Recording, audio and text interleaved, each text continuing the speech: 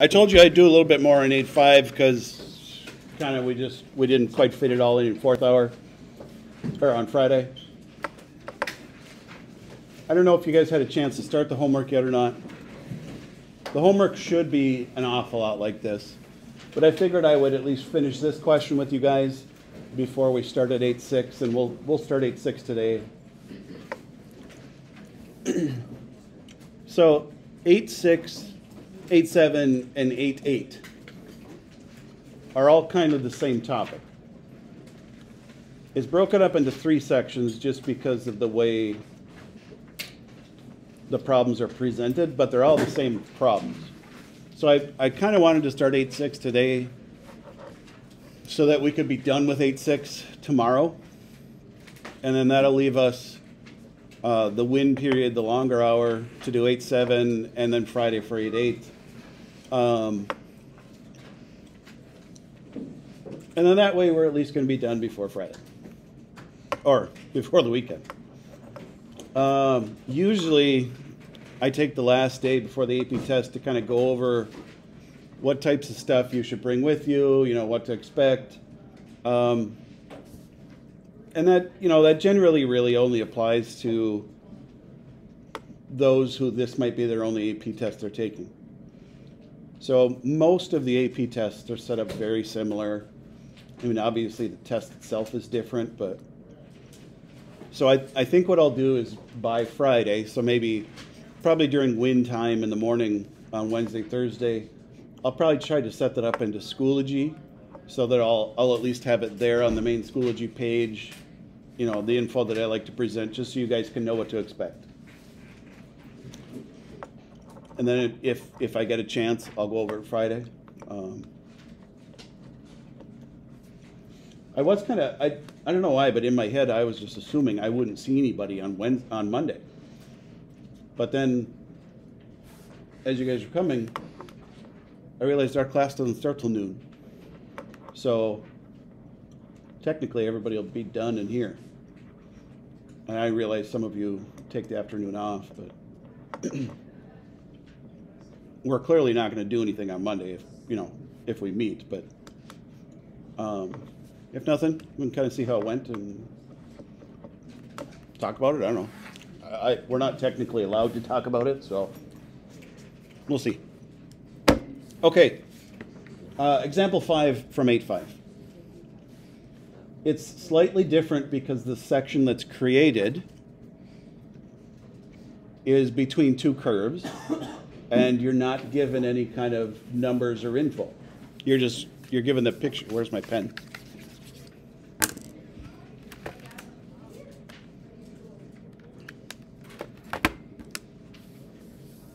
There we go.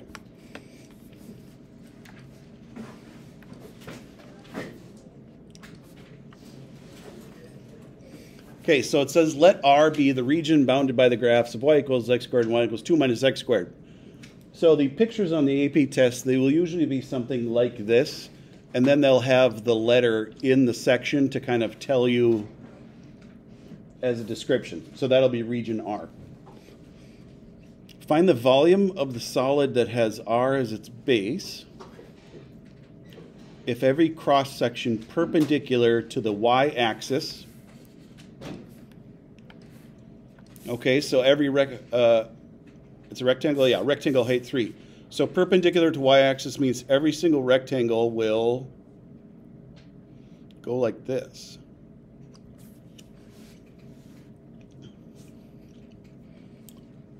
Well, that's kind of slightly annoying. Let's go with Aiden. Aiden, why is that going to be difficult for us? It doesn't span the whole object. I mean, they all, depending on where the line is, they'll all go all the way across the blue section over there, purple, whatever it is. Should I just present it to anybody? Maya. Why is this one going to be a little more difficult? What information do we need? Okay, so we're trying to find the volume, which means we are going to integrate the area of the rectangle. Well, I'll just start us with this before we figure out what we need. This is dy because it's horizontal.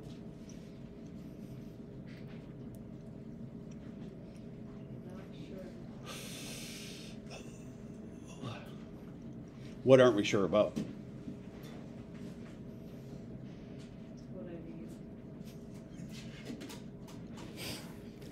Okay, so this red line that I drew represents a rectangle that's coming out of the paper.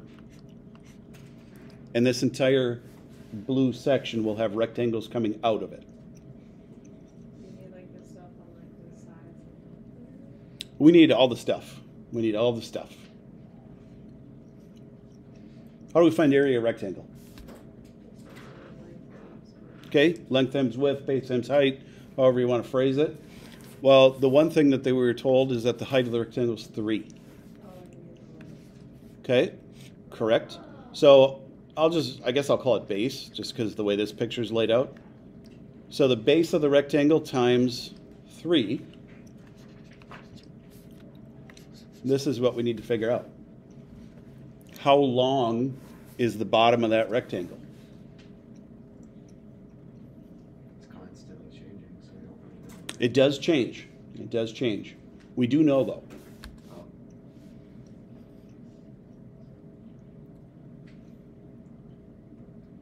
Do you guys remember how to find the length of a line?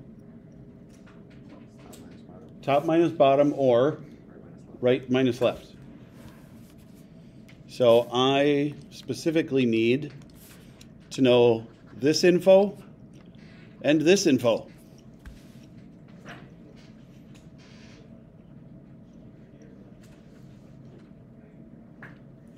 This is a rough start. How many people did the homework?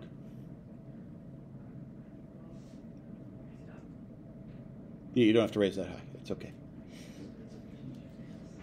I was noticing more that your hand wasn't up, Renaud, rather than you trying to prop somebody else's up.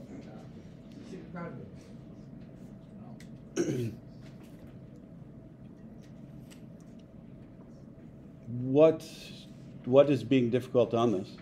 Oh, So we just like put the two equations equal to each other. Is that how you would do that? I was kind of waiting for people to figure this out.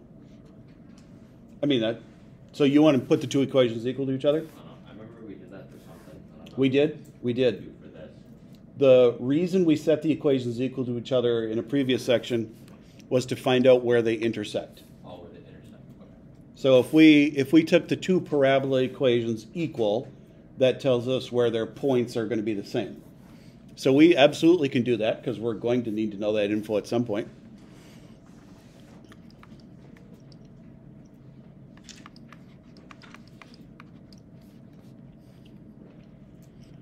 Um, 2x squared equals 2, x is plus or minus 1. Okay, so this point is going to be negative 1 something. This point is going to be positive 1 something. To find out the height of that point, we could plug it in either one of those two equations because we should get the same answer either way. So I'll probably just pick y equals x squared. So negative 1 squared is 1. Positive 1 squared is 1. Okay. Okay, good start, Troy. Now we got something. Maria, help me out. Can you like set them both equal to x so then you're writing y? Okay, how come so like put it in terms of y? Yeah. How come we would do that? So then you can find the length of the lines between the functions. Okay, good. So, where's the highlighter?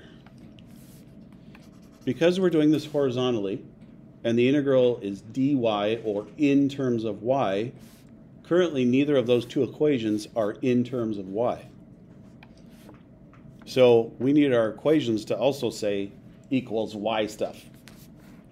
So I'm going to take each one of the two equations and then solve it for x, because that's how we get it in terms of y. Okay, so this one I'd have to do square root.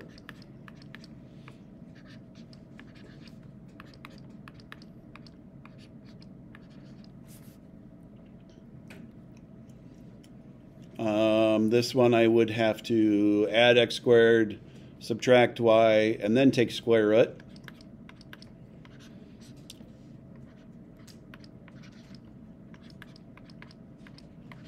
And then the plus and minus shows up like that.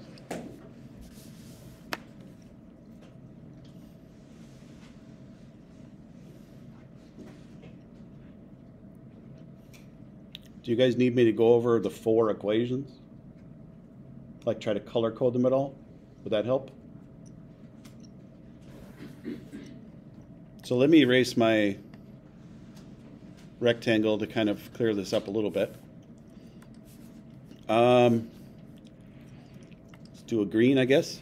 So x equals square root of y is going to be that one.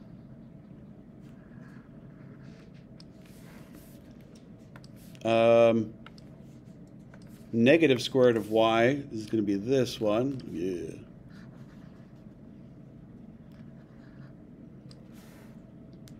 And then I'll go over the 2 minus x squared equation. Positive would be on the positive half.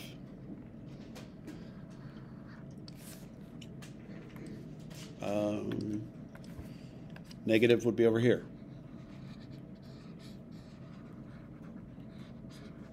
Now, it's actually pretty important that you know which line is which, because if we're doing right minus left, it's absolutely going to be different.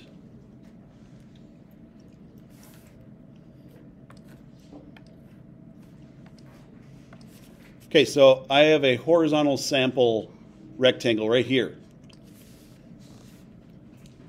As I'm going upwards from the bottom of the shape to the top, because I'm going horizontally, so I'm going to start my integration at 0, and I'm going to stop at a height of 1. Now, the reason I'm going to stop at a height of 1 is because my equations on the right and left change. So I'm going to have this green one, which is square root of y, minus the blue one, which is negative square root of y, times a height of 3. And then I'm going to have to do a second integral to go from 1 to 2 of the red line minus the purple line.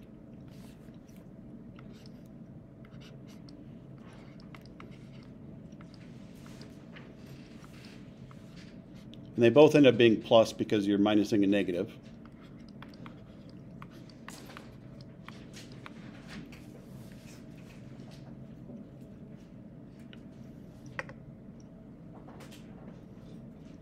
Now, this particular problem would have been a lot easier had we done it vertically, because all the equations and all the information we were given was kind of vertical. But we have to change it to horizontal information if that's what's being done.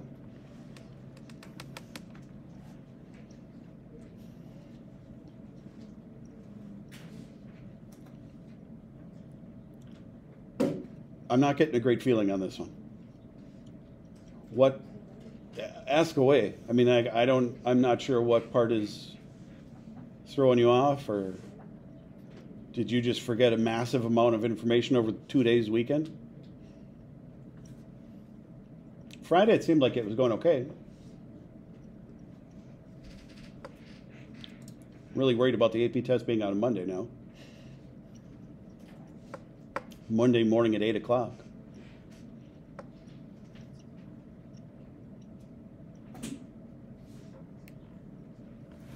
Am I just totally losing you? Are you guys just awkwardly silent today? Renone, Yes. thoughts?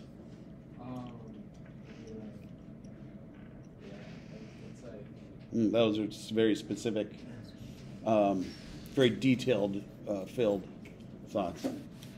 No, yeah, I understand it like when you like walk through with us, but I don't know how to do it just like by myself. Okay.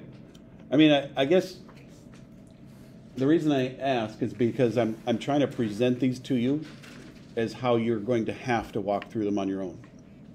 So we're trying to integrate an area to get a volume. To figure out the area of that rectangle, I would have to take the information to find area of a rectangle. We were given a height of 3, so I knew how to put that in. The base is where all of the work was because the length of this line was kind of a pain in the butt.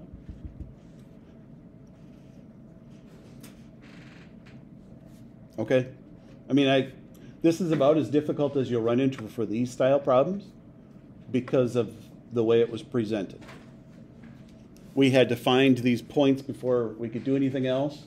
We had to switch all the equations to the other orientation. And honestly, we didn't even finish the problem yet. I mean, like if you had to finish this on your own, the minus the negative is what actually makes this doable and workable because you would be able to integrate that. Oh, I forgot the 3.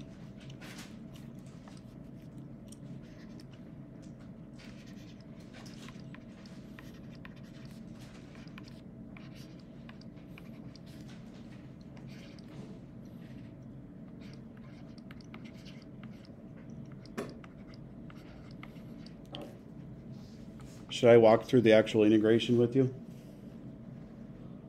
How about the second one? This is the one I'm a little concerned with. What would you have to do to integrate the second one again?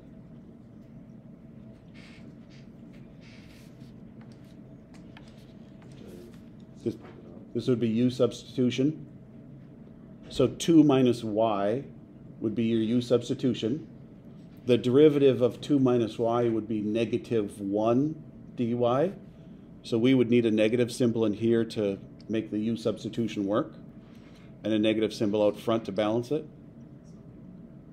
And then you would integrate 6u to the half du. I mean, you guys are going to have to do this on your own on Monday. That's why I'm trying to emphasize these details. Okay. I'm going to keep moving on since nobody's really saying anything.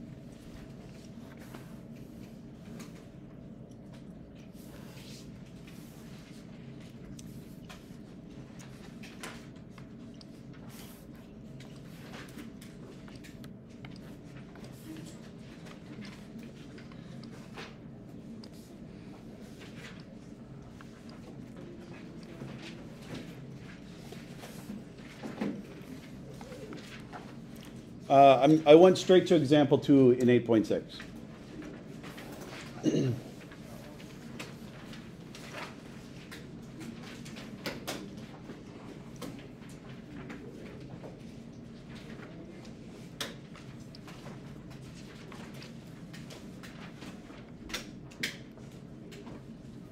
Oy. Let me use that.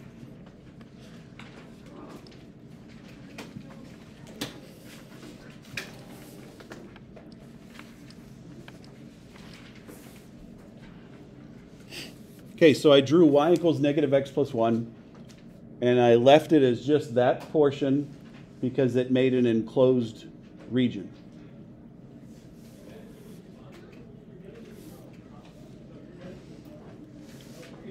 It says set up and evaluate each integral that gives the volume of the solid by revolving the region about the x-axis.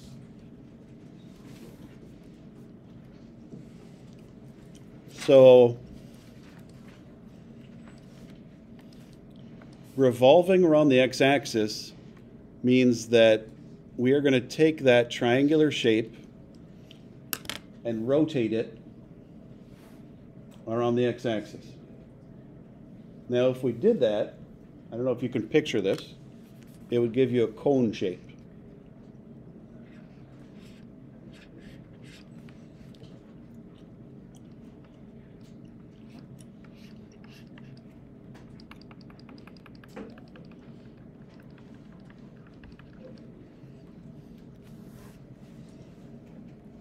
if we took that triangle and rotated it around, that's the best I can draw.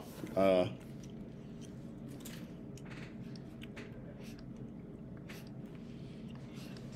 don't know if that helps. Think of a sideways cone. That's the shape you would get if we rotated the triangle. Now, our goal for finding the volume is still going to be the same as the last section. That's why I presented it the way I did. If I were to take this cone, there we go. If I were to take this cone and cut a slice into it, what would the cross section look like? It'd be a circle.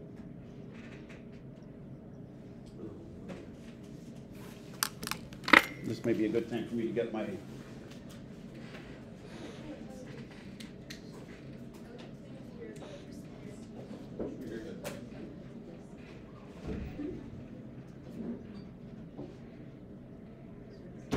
the handle broke off with this a couple years ago. This was the project that somebody made. They decided to learn how to weld, and they wanted to make a model for showing rotations. So actually, it's close enough. So if you got the little triangle in quadrant 1, and you rotate this shape, oh God, it's so hard without a handle.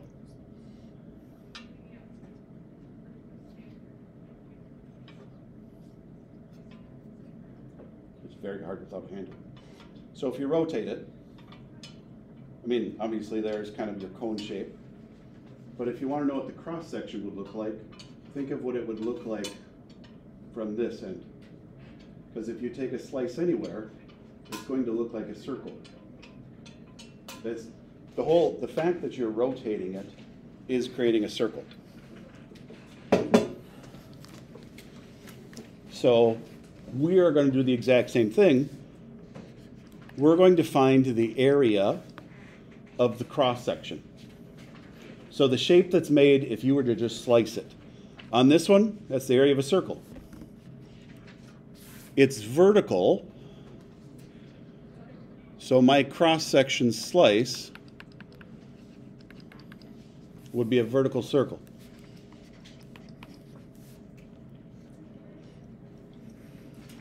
Basically, anything done vertically is going to be dx. Anything done horizontally is going to be dy. Okay, area of a circle. How do we find area of a circle? Pi r squared.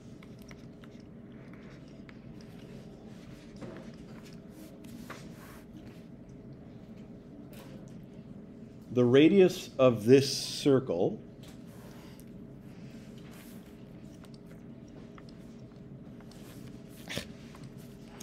would be right here. That blue line.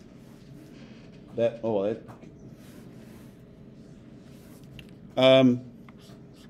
blue line. That'll be easier for you to see. Okay? So the radius is the information we need. Well, how do I find the length of that radius?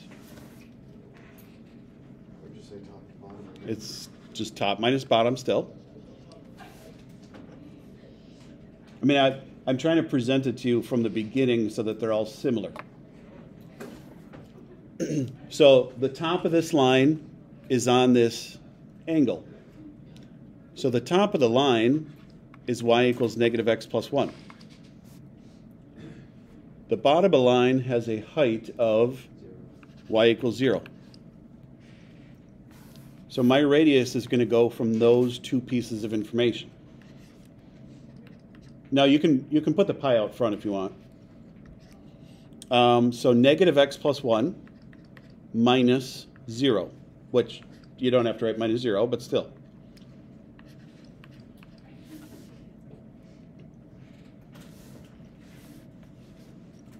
Now I have to figure out numbers to put on there. My first circle would be at the far end of this cone, which is at x equals 0. My last circle would be right, there we go. My last circle will be right there at the tip of the cone, which is at x equals 1. So then if I integrate this, I'm going to get the volume of the cone.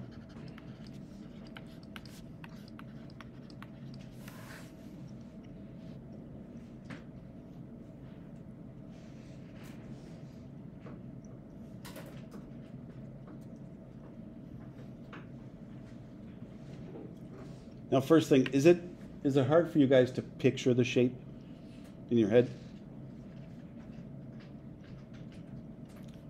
See, I was all ready for these sections this year, and then we didn't have time. A super easy way for you to do these is to take a straw, like an example or a model, you know, like an activity, is you take a straw, and that straw is going to be the axis of rotation.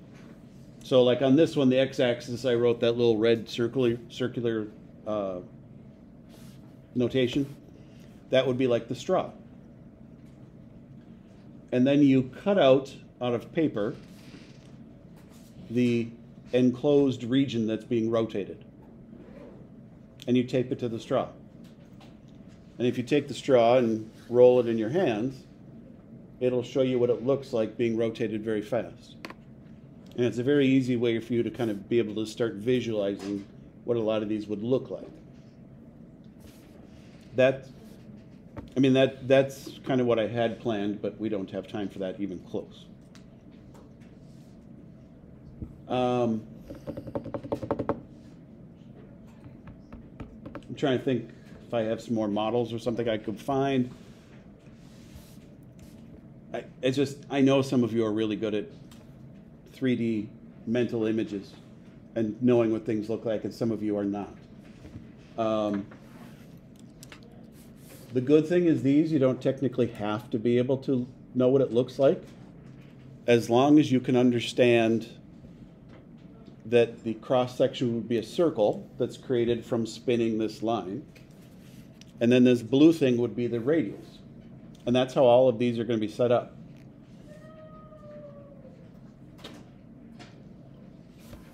Now, they're not all going to be straight lines, so they're not all going to be cones. Like if we had a parabola, or if we had, you know, other weird curvy shapes, when you rotate them, you get all sorts of different weird 3D pieces.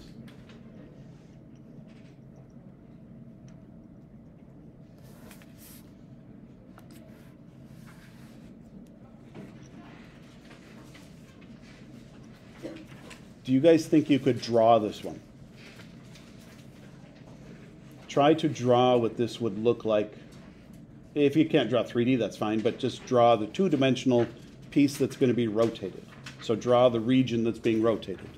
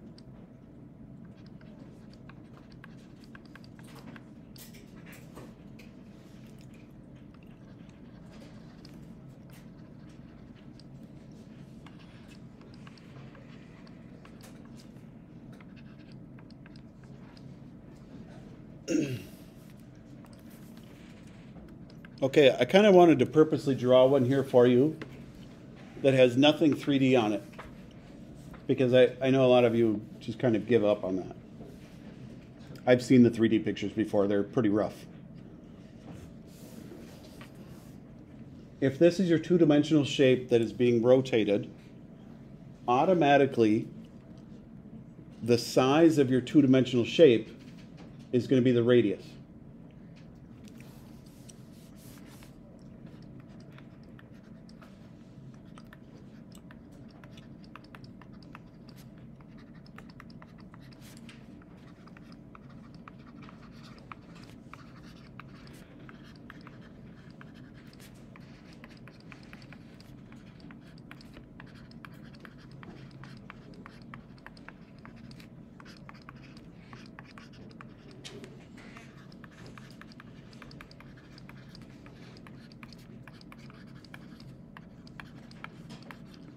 No matter how complicated your picture is going to be, the radius will always start at the axis of revolution. So you're going to have to be told what it's being rotated around. It's not always going to be the x-axis or y-axis. You're going to have to be told what it rotates around.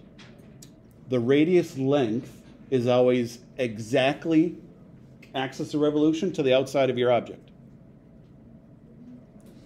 So, I mean, that's kind of how a radius works. If you think of a circle, the center of your circle is what you took to rotate around. Like when you guys were probably first taught to make a circle by like tying a string and then, or like holding a string with your finger and then drawing a circle. Did you guys ever do that? Oh my gosh. How about a compass? You've probably used a compass. Did you use them in geometry a lot? Okay, well, the point of the compass that's supposed to stick in the paper is the center of the circle, which is the same as your axis of revolution. You're revolving around that spot. So we're having a line that's being revolved around instead of a point. So the radius automatically will start whatever you're being rotated around, because that's how radius works. And it goes to the outside of the object. I'm presenting it this way because as we go further, it won't be rotated around the x or y axis, and it's not always going to have only one radius. Because pretty soon we're going to have shapes that have the middle cut out of them, and so we'll have more than one radius. So I'm trying to present it like this because that's how we measure the radius. Okay. So without me even being able to see this three-dimensional picture, I can still go through and find the answer of the volume. I'm going to integrate the area of the circle that's made. I'm doing this vertically, so dx.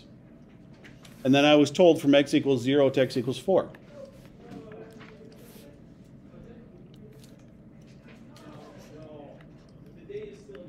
So area of a circle, pi r squared.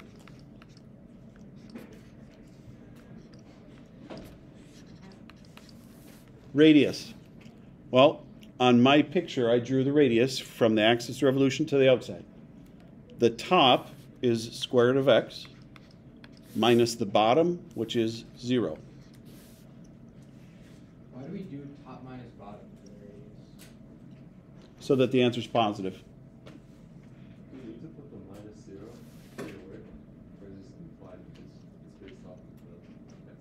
Are you asking me if you need to show it on the AP test? Yeah. No, you wouldn't. I'm doing it purposely for now because when we start getting to... today's is called disk method because the cross-section is a solid circle that looks like a coin or a disk. When we move to the washer method, which is next, it's generally never going to be 0. Or depending on what it's rotated around.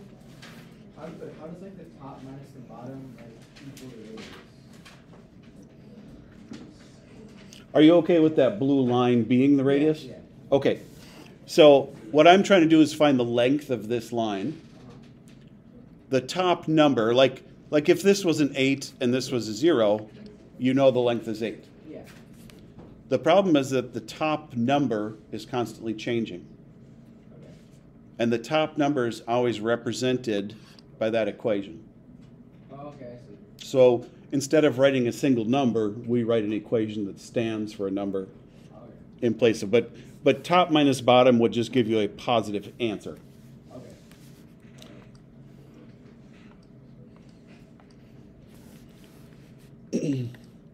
Why don't we just actually finish this one, because we haven't been finishing very many of them. I'm going to pull the pi out front. Square root of x squared is x.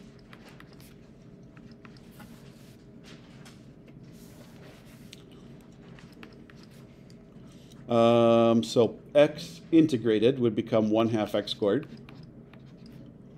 from 0 to 4.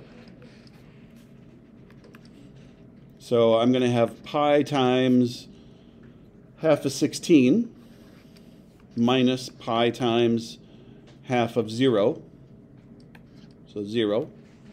So 8 pi would be my volume. I'm going to write it as units cubed.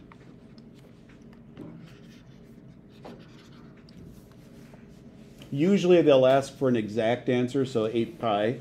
If this was a calculator portion of the test, then you give a decimal instead of pi. And then make sure you use the pi button on your calculator instead of putting in...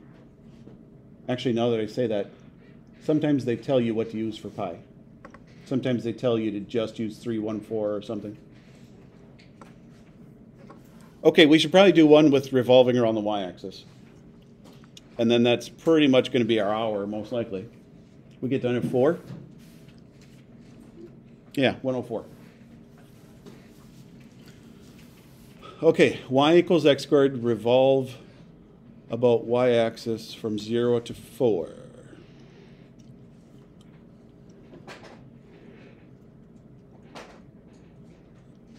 That's kind of an odd one because y equals x squared. So I'm assuming this means x equals 0 to x equals 4. But it should kind of say. And the reason I'm assuming that, I don't like the way this one's set up.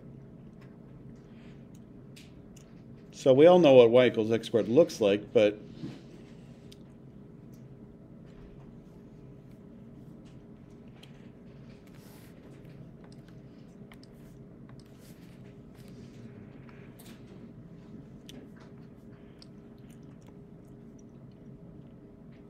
the issue is that you can't revolve something if it's revolving on itself.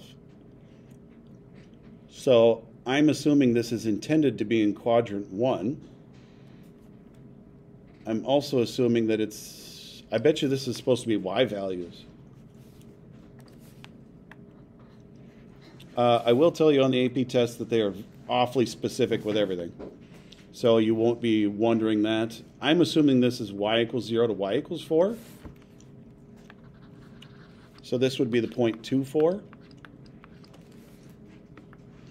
And then this is most likely supposed to be the radius.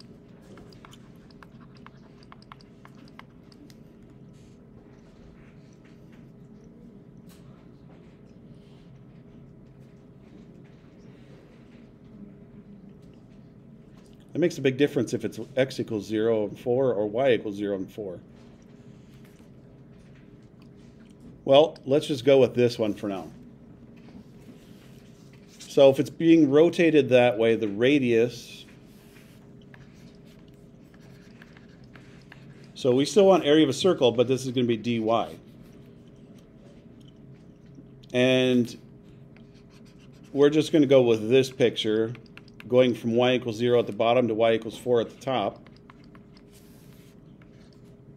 The area of the circle would still be pi r squared, but the radius, we're going to have to do the right information minus the left.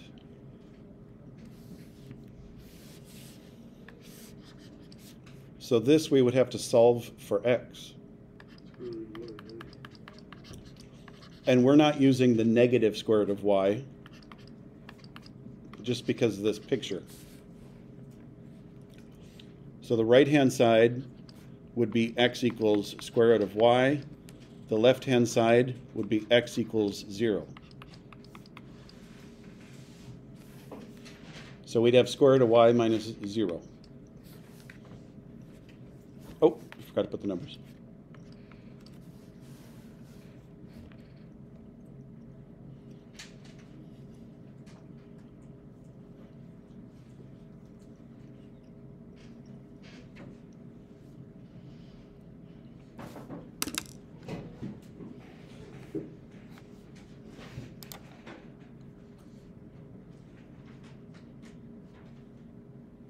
Well,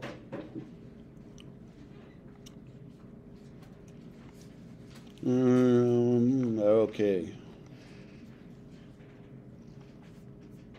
don't know how to go. I thought wash method started in 8.7, but my guess is 8.6 is learning disk and washer method revolving around x and y axis. 8.7 is going to be disk method not on x and y axis, and 8.8 will be washer not on x and y axis. I don't really care about the section naming or numbering. I just know that I want to start this part tomorrow.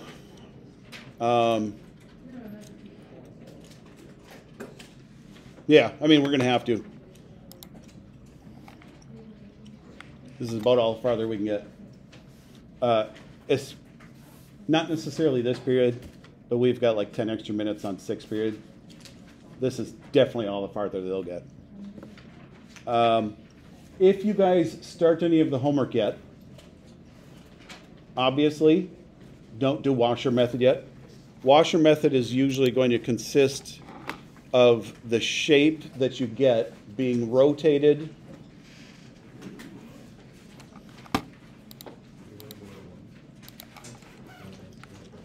The pictures that we have sit flush on what's being rotated around.